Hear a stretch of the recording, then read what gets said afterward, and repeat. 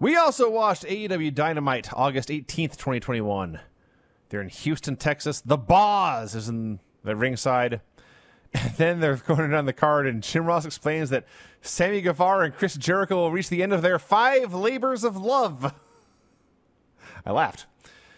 We also get the Young Bucks versus Jurassic Express. Shawn Spears versus Sammy Guevara. Sammy Guevara will have a major announcement. Penelope Ford versus Thunder Rosa. And Sting and Darby Allin versus 2.0. First, we're going to hear from Jon Moxley and Eddie Kingston, or at least that's what we're told. But as Mox and Kingston are coming through the crowd, they are attacked by both 2.0 and Daniel Garcia and some kind of weapon. So 2.0 has made a name for themselves. They beat up Mox and Kingston.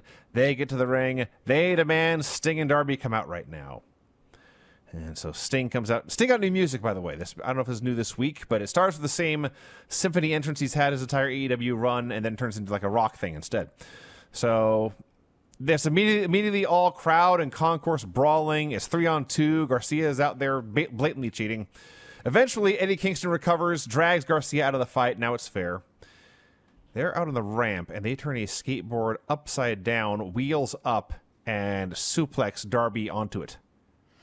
Ow. Honestly, as bad as that looked, I mean, it looked to me like he mostly hit his legs on the ramp to break the fall. Mm-hmm. The one that was much scarier to me is when they vaulted him into the whatever it was, and it's not the wall, but it was like something hanging from the ceiling. A wall hanging over the ceiling. He hit it with his head, which of course is fake, but then like his lower body kept going, and so when he fell, it looked like he banged the back of his head on the ground. I presume he was fine because he kept working, and it's Darby. I'm sure he's taking far less bumps on your average weekend, but that looked fucking scary, that bump right there. Yes. So it took Darby out of the match briefly, and so 2.0 goes to double-team Sting. They powerbomb him through a table, at which point he fires up and totally no-sells that he's beating his chest like it's 1989 again, and 2.0 are terrified. Darby recovers, kicks them into a double Scorpion Death Drop, and Sting looks at these two geeks side by side, and he stacks them up like cordwood, slaps them in a double Scorpion Deathlock, and 2.0 taps out. A very, very, very fun opener, and then Sting goes out and has a big hug for the Boz, and Jim Ross notes they've made movies together, and just fun, fun, fun all around. You know, I can't help but notice that we've used the term, this was like a party many times. Yes, yes. And it is true that at least once on every AEW show, there is a match that just feels like a fucking party.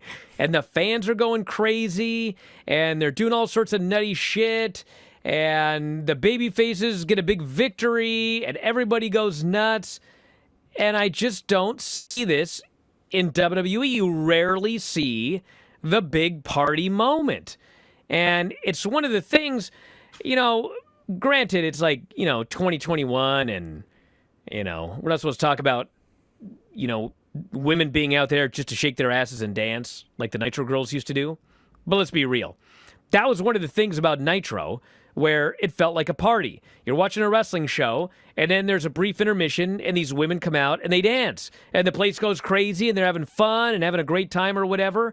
And that's, like, when I buy a ticket to a wrestling show, I just want to go there and go to the fucking doctor's office. I want to go there and have fun. And this was fun. And once again, to make another comparison with WWE, here is the latest WWE release that after like 3 fucking weeks, you just look at WWE and you're like, how the fuck could you guys not figure out what to do with 2.0? Yeah. Jesus, look at these guys. I'm watching this match and I'm just thinking, are these guys hired yet? Or like, what the fuck's going on? Find out today that they got hired today. So, and it was today that they got hired. So thank God, they deserve it. They've been great.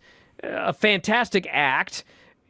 Go back and watch NXT from 6 weeks ago and watch Everrise, and you'll be just baffled that it's the same team what they've done with these guys.